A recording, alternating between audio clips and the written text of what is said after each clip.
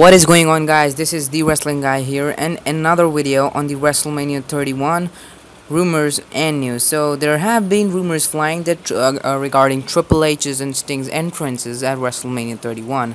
There have been rumors flying that the WWE wants to make the entrances of these two superstars like legendary. So it was earlier noted on many wrestling news and rumor sites that Triple H's WrestleMania 31 entrance for his match with Sting this Sunday will feature footage from WWE Hall of Famer Arnold Schwarzenegger's upcoming Terminator Genesis movie.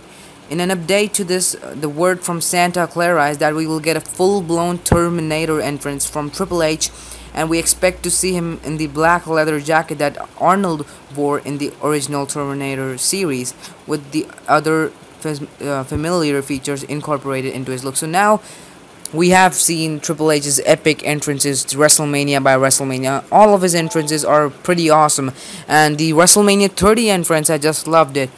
So that was all it about the WrestleMania 31 entrance of Triple H, and there's gonna be a Terminator entrance, and I'll hope to give you some photos after WrestleMania ends of the Triple H's entrance. So thank you for watching this video. Do leave a like and subscribe for more WWE news and stuff.